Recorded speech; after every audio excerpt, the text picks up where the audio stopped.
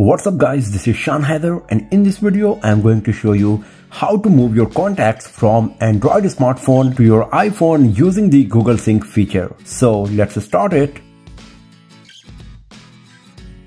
For this, first of all, you will have to make sure that the contact sync is enabled on your Android smartphone. Depending on which Android smartphone you got, the method might be slightly different, but primarily you have to go to the settings, then you have to go to the user and accounts. Here you will find your Gmail account. Just go there and make sure that your contact sync is turned on, as you can see here. Once you are sure that contacts on your Android smartphone are synced with your Google account, all you have to do is go to the settings on your iPhone.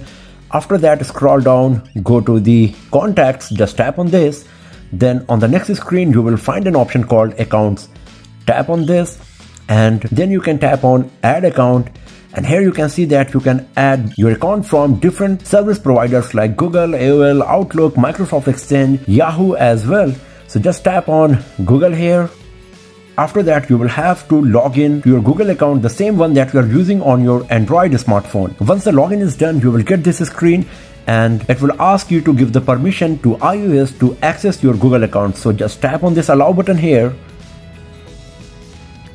and your Google account is added to your iPhone now. You can see by default mail, contacts, calendars are enabled. If you want, you can enable the notes as well. Just tap on save here. Now account is added.